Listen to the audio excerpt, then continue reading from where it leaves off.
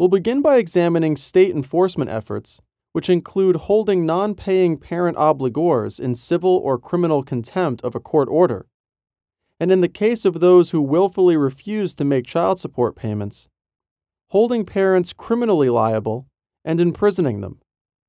Many states also have laws that allow for the suspension of driver's and occupational licenses and credit reporting.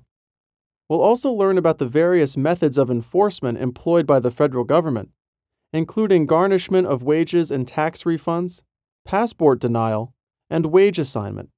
Lastly, we'll take a look at the enforcement of child support across state lines, including courts giving full faith and credit to the support orders entered into in other jurisdictions.